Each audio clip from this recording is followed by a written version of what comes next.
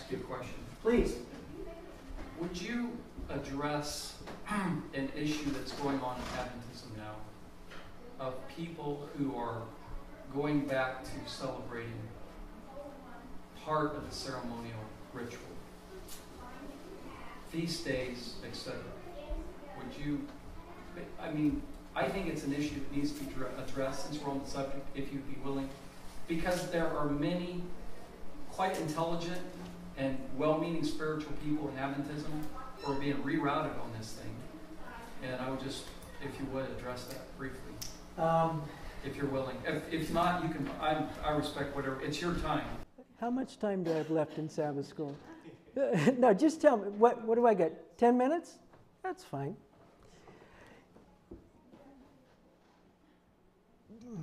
Kent, my wife always gets frustrated with me when I ask a question because I'm looking for a certain answer. And when people don't give it, she looks at me and she says, well, Bill, why don't you just tell the answer you wanted in the first place? You see?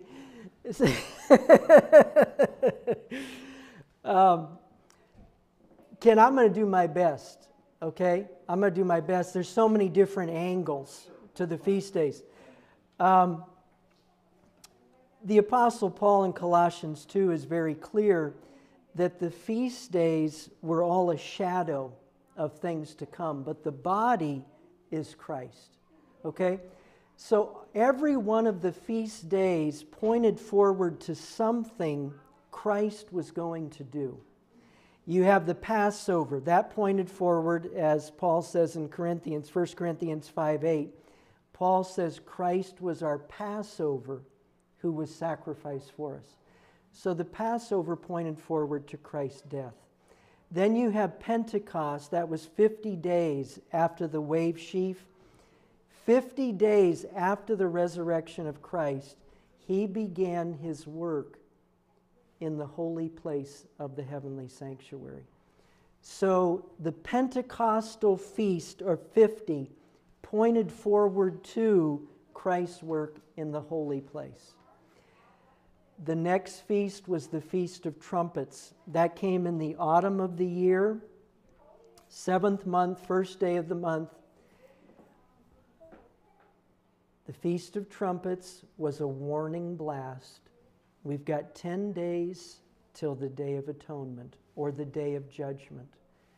Well, the Feast of Trumpets pointed forward to the warning message of the Millerites that was given in the 1830s into the 1840s, warning the world that something big was going to happen in 1843, 1844. Now, obviously, they misunderstood a portion, but nevertheless, the warning was given. So that pointed forward to Christ warning the world that judgment was about to happen. The fourth feast was the Feast of Atonement. That pointed forward to Christ's work in the most holy place, beginning in 1844. The final feast, it was the Feast of Tabernacles. That was the final ingathering of the grain and the fruits of the orchard at the end of the year. That points forward to the final ingathering of people at the second coming of Christ. So we can see that the feast days all pointed forward, as Paul said in Colossians 2, they were all shadows pointing forward to the body or the substance which was Christ. Now, one other note on that. In the book of Galatians, Paul faced a group of people who would follow him, who would stalk him, who would hunt him wherever he would go.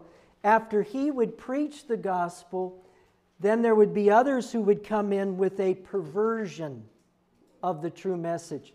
You notice it in Galatians chapter 1.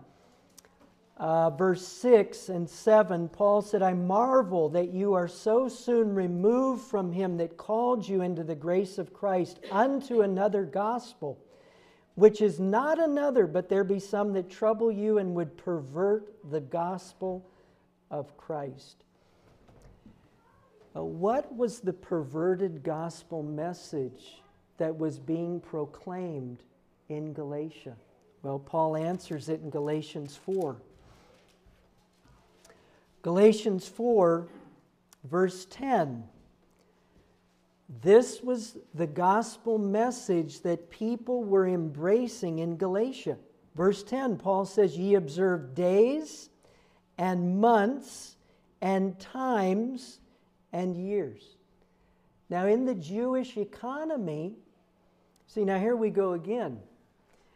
Our evangelical friends will tell us that Galatians 4, that condemns the Adventists. You know, you observe days, so Paul's condemning Sabbath keepers. That's not what he's talking about there. Because Paul groups together 4 things in that verse. He says days, months, times, and years. And there was only one thing in the ancient Jewish economy that had all 4 of those things. Do you know what it was? It was the feast days. They had ceremonial Sabbath feast days. They had new moons. They had set times. And they had sabbatical years or jubilees.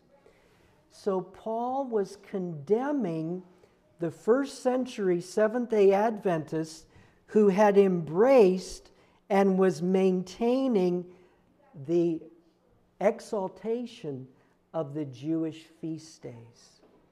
Paul said, they're over. They were all pointing forward to Christ. Christ has come. Now let's learn from them, but not continue doing them. You know, Paul's comments to the Galatians, and this is a very serious warning for us today. Galatians 3, verse 1, Paul said to the Galatians that were involved in feast day keeping, that were involved in circumcision. Notice verse 1, he said, "O foolish Galatians, who hath bewitched you?" That's Galatians 3, verse 1. Now, when you think of the word bewitching, what other word immediately connects to that in your mind? Spiritualism. Spiritualism.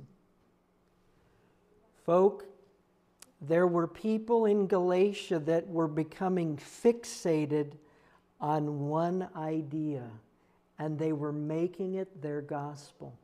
Theirs were circumcision and the feast days. Well, you know, we've outdone the Adventists of the first century, haven't we? Because we have feast days, Yahweh, no Holy Spirit, the church is Babylon, God doesn't kill. Tell me another one. Reapplying time in Daniel 12, the 25-20. You know, folk, we fixate on ideas and we say, this is the truth that we've got to get out to people. And Paul says, you've become bewitched. That's scary. It's scary. We would never, and I'll get your hand, Ken. We would never go and look at a crystal ball, would we? We would never look at tarot cards or have a lady read the lines in our hand. We wouldn't do that, would we? But the devil could get us with a theological spiritualism that makes us feel like we're still following God, but we have embraced and fixated on some idea and made it our gospel. And Paul says you're into spiritualism. That's scary for us as a people because we've got that going on in our midst, don't we? Kent, go ahead. Then we'll close. You know, I looked up, and not that I put a whole lot of credibility in this, but this man is mentioned in Book Great Controversy, Albert Barnes. She mentions him in Book Great Controversy in the positive. Of course, there were some things he didn't know, but he's got a very impressive commentary on the New Testament. And I looked up what he said on Colossians 2. He makes a very, very powerful case for the fact that this is the ceremonial law. It's not dealing with the moral law. And his comments there would resonate with Adventism's interpretation of that passage. Well, you know, I've thought about this subject some because it's encountered me again. You know, when Jeroboam set up a different place of worship in Dan and was it Samaria, the Bible says that was a sin. It was a rival system of worship. And we've been given very clear counsel and inspiration that this system is now obsolete. And when we go back to it, aren't we really denying Christ? And aren't we really diverting people from His work in the most holy place and getting them to lean on a system of works merely for the regeneration and the true Christian experience? It's a huge diversion tactic of the enemy. Absolutely, Ken. Absolutely. I could say a lot about that. Jerry, go ahead. I was just going to say, and Ken kind of hit on it right at the very end. I had kind of gone into this a few years back, and as it came about, those people who engage in observing the feast days and trying to push it upon others, they verily, in truth, deny that Christ died for them. And in practicing that, they deny Christ, and they don't even realize that they're doing it.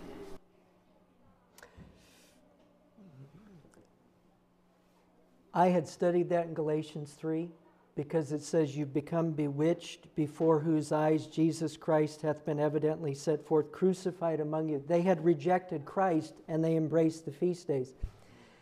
I was in a camp meeting a few years ago in Arkansas, and a young man, after a meeting I did on Daniel chapter 11, right after I said amen, I was getting up off my knees, and I saw the guy's shoes. You know, he had gotten up to the platform that fast.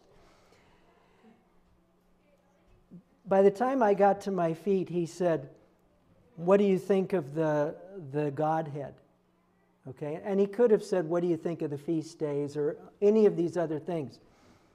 Well, I said, "Well, sir, what do you think of it?" Well, I knew exactly what he thought of it.